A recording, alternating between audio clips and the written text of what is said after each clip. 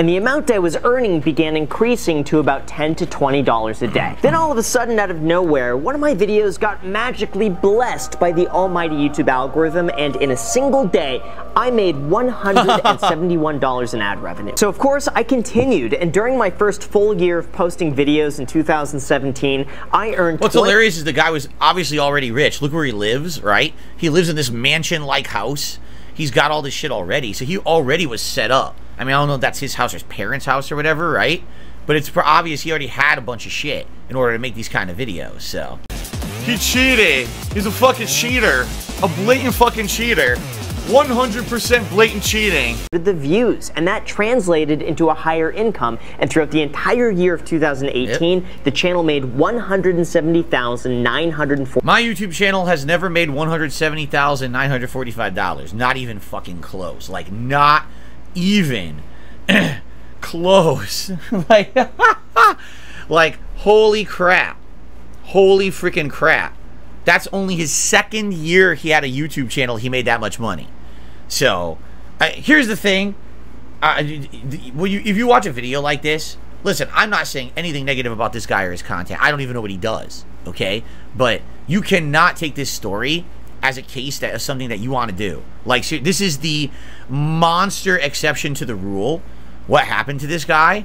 Likely what happened was this guy had so much shit to make videos on because he's rich. He already had a giant garage with a bunch of high-end shit. You know what I'm saying? He probably made car videos. He probably did all these videos about things that he was privileged enough to be able to do, in which case he made money on it. You see what I'm saying? The Joe average person is not going to be able to make that kind of content that people would be interested in, and you're not going to be able to blow up like this guy did, you know? So please don't take this as an example of a success story that can be replicated by you if you work hard. I just want you to understand, this guy is blessed. He already had a nice life before he became a YouTuber, and then as a YouTuber, the algorithm blesses him, and he never left. This is a success story based on luck.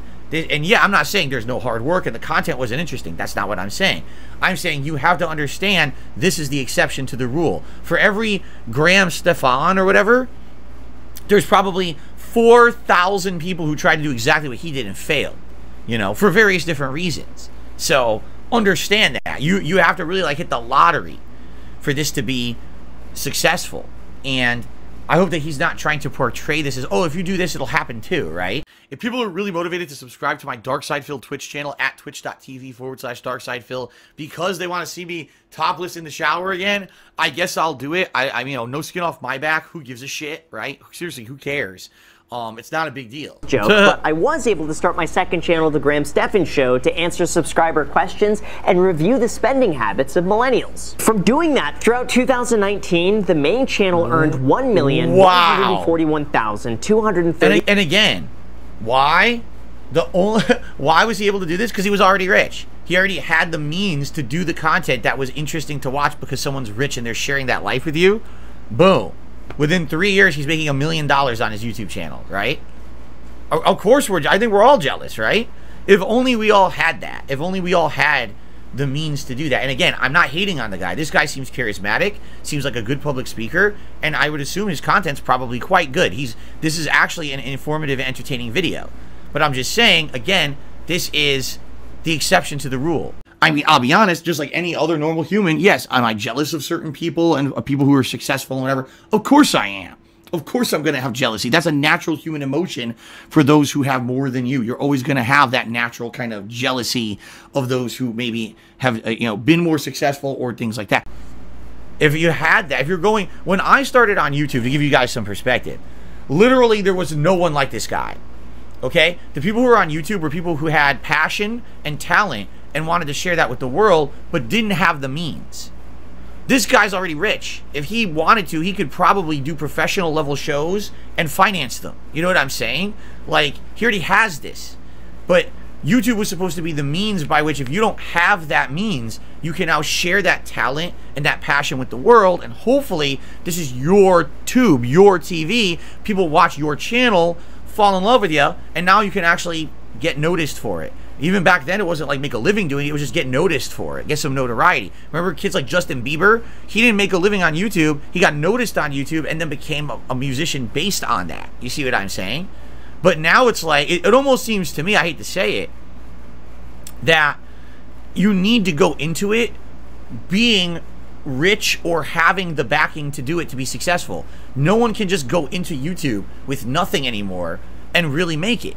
Or if you do, you are the exception. You're the lucky person. You know what I'm saying? People became so fucking jealous and just angry that here's a YouTuber who doesn't conform to all the norms of what a YouTuber should be doing to be popular on YouTube, and he's outspoken, and he doesn't put up with bullshit from anyone. I'm sure there's a lot of people we watch do these skits and stuff that don't have anything, and they make these skits, the skits are funny, and then they get viral popularity, and good on them. That's excellent. Some of the skits we watch on this show every week is kind of the exact definition of viral talent that what YouTube was designed to do many years ago. But for every one or two of those, there's someone like him. And again, there's nothing wrong with him, but I'm just saying, this is not what YouTube started as. This was not the intention of what it was supposed to be. Oh, if you're already rich, now become richer, because people want to see what the lifestyles of rich and famous are like. And, you know, people are saying this guy, he was a finance and a real estate YouTuber. So there you go. Already rich, already into it, can then make content on it and becomes even more rich and popular doing it. You know what I'm saying? Like, it's pretty crazy. But good for him. I'm not hating on this guy whatsoever. Good for him and his success. Certainly someone like me, nothing like this was ever possible. You know, I came in at a time when the gaming and the commentary thing was non-existent. I came in at a time when doing the kind of improv commentary blew up. I got lucky. And then you guys have seen my history and what happened with me. I mean, we went over it with Down the Rabbit Hole and everything last year. So, you know, now I'm lucky to still be able to make a living doing what I do. You know what I mean? Like, I'm happy that I can still do this and even make a living doing it. But I'll never blow up like this guy, no matter how much hard I work or whatever. If I was filthy rich and I was able to throw money at a wall, I'd probably be able to make viral videos overnight. But I don't have that, you know? What can you do? They're so angry that I do this for a living and they have to go work their shitty fucking 9-to-5 job or whatever it is. Anyway, that was a fascinating video. So within 3 years of this guy being a YouTuber, he's making $1 million on his channel. That's just insane. I mean, that's absolutely nuts. Okay, well, I think this is a good time to split the video. We still got about an hour left, everyone. Thank you for watching DSP versus the Internet. Speaking of which, if you want to support this channel because I'm not a giant billionaire, you can do many things, like liking the videos, leaving comments, becoming a channel member. And thank you to those who are watching the show and enjoying. We got about an hour left this week's show, so thanks a lot, and I'll be right back.